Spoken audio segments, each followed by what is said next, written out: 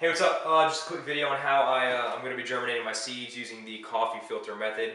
I got a box of 50 number 4 coffee filters, unbleached natural. I just figured natural maybe a little bit better for the seeds. We shall see. And I cut off about 1.5 inches at the bottom. Makes a nice little cup, and I can fit 2 seeds in here with plenty of room for the tail when they sprout. I took sandwich bags and I marked them with the variety. I got a box of 50 of these, and I think the whole thing cost like $3, so it's pretty inexpensive. I soaked my seeds overnight last night, so now I'm gonna grab 2 out of the 3 seeds I soaked and put them in this, and I'm gonna take the 1 seed that's left and direct sow them into a flat of 50.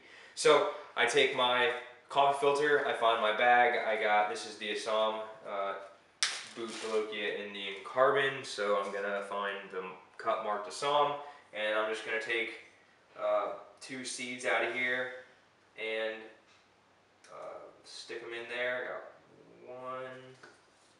Kind of stick to your fingers so you can kind of get a method of just pinching it very lightly. You don't want to mess with the seed. You don't want to damage it, the casing.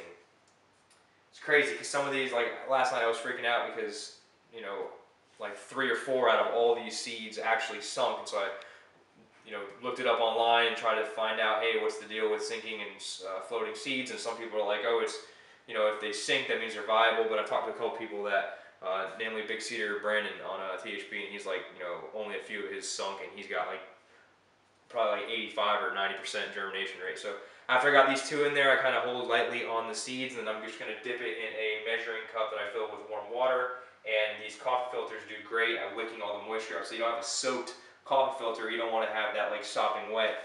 Now I can just take that, stick it in the bag. I'm going to leave a normal amount of air in there. I'm not going to squish it all out. It's sealed, and then I grab my next filter